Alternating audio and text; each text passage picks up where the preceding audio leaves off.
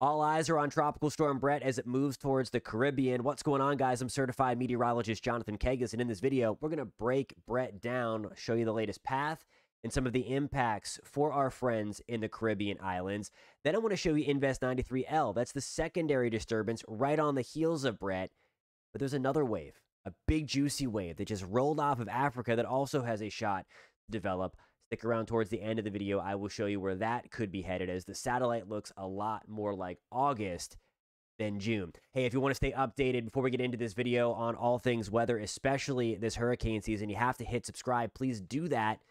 And if you find this content helpful, please hit that thumbs up button. It really does help me out a lot. All right, so here is the latest on Bret. Nice flare up of thunderstorms, unfortunately, on the west side. It looks a little healthier on the afternoon of June 21st. It's still not expected to explode. We're not expecting it to get real big and strong, but the intensity might be able to be maintained. You see the outflow here, the outflow channels, those white cloud tops there, certainly a little more symmetric. It's gotten itself at least away from this time anyway, from some of the wind shear that had been keeping it on the weaker side over the past few days. Bret is now a 60-mile-per-hour tropical storm, sustained winds. Here is the official forecast as of the 11 o'clock advisory on June 21st.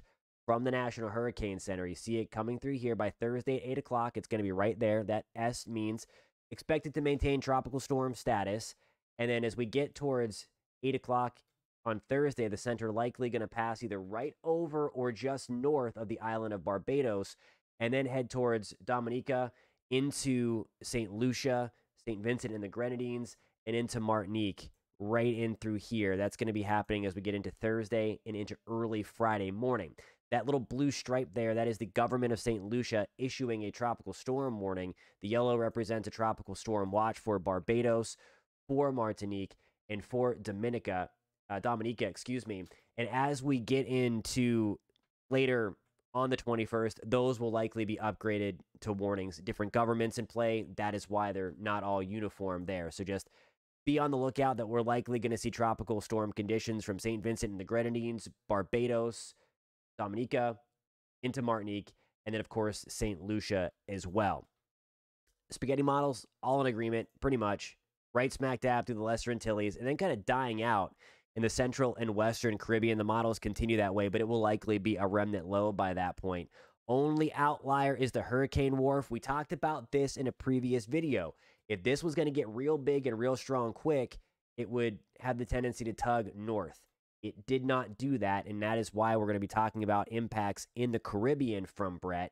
It still keeps it on the stronger side, and that's why there's still that northerly tug towards Jamaica into Cuba. This is not going to happen. It's likely going to continue to follow this path and then meet up with wind shear and then bye. And then it's going to go away. In the short term, though, we're concerned about some gusty winds and some very, very heavy rain. So I want to show you the wind model first, and then we're going to take a look at Invest 93L, the secondary system.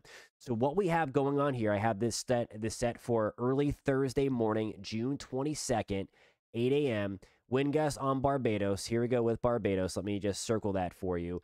And then here we go with where we have Dominica, we have Martinique, St. Lucia, and then St. Vincent and the Grenadines. These are going to be the islands that we are most concerned with as Bret kind of works its way through. So let me take this further out in time, and you'll see the wind speeds increase.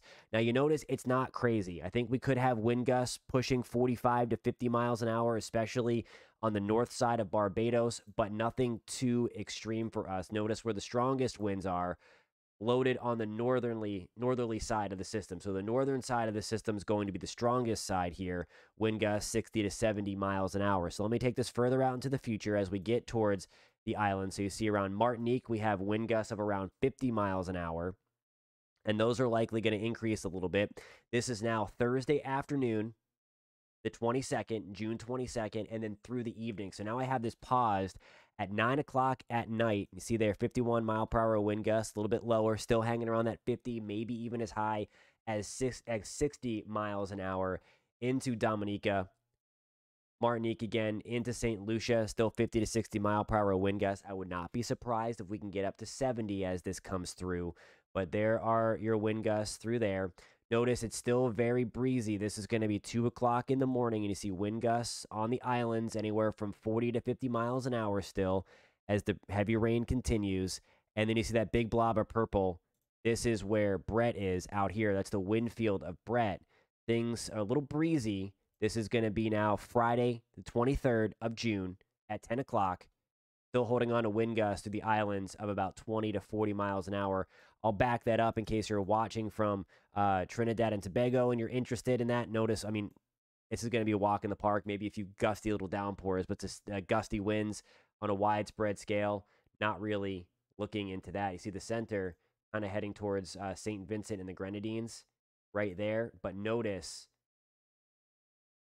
the strongest of the winds are on the northerly side, on the northern side of the system. So it is northerly loaded, as we call it. All right, post in the comments if you have any questions on Bret. I will answer those. Here is 93L. It's just a blob, but it does have a high chance to become our next tropical depression.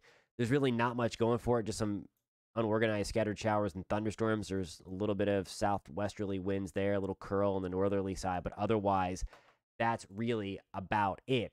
I want to show you the modeling when it comes to 93L. And by the way, this website is tropicaltidbits.com. It is a great, great website for all your tropical information and weather information. Here are the computer models. And still, we're going to watch this closely because there is an opportunity for the Caribbean to be impacted by 93L. You see some of the southerly models anyway. They're outliers, but that would still take it towards the Virgin Islands, certainly towards Martinique and points north, and then towards Puerto Rico. With all likelihood, though, we're going to see this kind of curve up that way, hopefully missing all of the Caribbean islands. But we are going to keep a close eye on that because at this stage in the game, we don't have a center. That is the thing. This is not a well-defined system. And when they're not well-defined, that's when there's a lot of uncertainty because if the models don't know where the center is to start, it's really not going to know where it's going in the endpoint, again, if it doesn't know where it's starting. So we're going to watch this closely as there's going to be a lot of uncertainty. And again, you see the spread really anywhere from towards the Virgin Islands, towards Antigua, Barbuda, and then all the way out at sea. So we are going to watch that as well. I want to show you this is the GFS now. Again, the ensembles here. And the mean kind of takes it up. There are a few of those members towards the Northeast Caribbean. I had a question of if we could see 93L come to the U.S. if it misses that way. I have this way out into the future now. This is going to be on June 29th. Little ball of energy there. That is Invest 93L. That is likely going to be Tropical Depression 4, if not by that time, maybe even Cindy. Maybe even a hurricane. That looks like it's a pretty aggressive ball there of energy. That's the vorticity, a couple thousand feet above your head there. Excuse me, this is going to be way above your head. This is 15 to 20,000 feet. This is going to be the 500 millibar. Because what I want to show you here is that it's unlikely that 93L comes to the U.S. Big chunk of high pressure here. Then we have this dip in the jet stream right in here. That would act to guide it away from the U.S., and then send it out to sea. If 93L were to slow down, though, and let that trough pass by, I mean, there's another little dip, too. So it'd be really, really hard for 93L to come to the United States. So just keep that in mind. It's something we're going to watch. If it would slow down considerably and miss its way out, maybe the U.S. would be in play. But that is such a small scenario. Again, the way that that high pressure has been anchored, if you're watching from Texas, you know how hot it has been. That is the reason why that big upper high that's been baking parts of the desert Southwest and Texas specifically, and then that dip in the jet stream should keep the U.S. protected from anything tropically as well. All right, so I mentioned about this looks like an August satellite. I always like to use the term once we get to August, they're lined up like ducks because here we have disturbance 1. This is Bret. Disturbance 2. That is tropical. It's a tropical wave right now. But this is a high likelihood of becoming Tropical Depression 4. And then there's this big juicy wave rolling off the coast of Africa. Again, mentioned Bret's going that way. Okay. We're still in question as to what happens once it gets out here with 93L. And then there's a lot of questions with that one, but I want to show you the European ensembles here. So this is a lot going on this map. A lot of L's, and I'm going to show you. Don't pay all these L's here as I remove all of my telestration. They don't mean that's how many storms are going to be. They're the different members of the European model. It's an ensemble forecast, so different initial conditions are put in there, and they spit out their own idea. And when you get a consensus, even with different initial conditions, that's where your confidence really grows. And when you're looking at a long range thing, ensembles are the way to go because, again, it conveys some of that uncertainty. Operational models are going to be all over the place, so flip-flop, windshield wiper back, and that's where you get the people hyping. It'll show a huge hurricane one run and then nothing the next. So, again, you got to be careful with that and what you see on social media. You're not going to find that on this channel. Anyway, here is Jamaica. Those are the ensembles for Bret down here. These are the ensembles for 93L. Likely becoming Tropical Depression 4. Then we have all of these L's here. That is from the disturbance that is rolling off of Africa as we speak. So let me take this back a little bit so I can kind of show you a little more clear where all these storms are. That's Bret.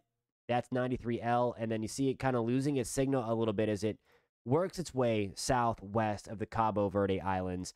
But then you see it kind of get some members back. The L's start to grow a little bit as it approaches the Caribbean. It doesn't look like anything too terribly strong, but it does look like as we get towards June 28th, 29th, there may be another Eastern Caribbean threat from an albeit weak system, at least at this point. But again, that is way, way out there as we close out June. So again, this pattern is super, super weird for June.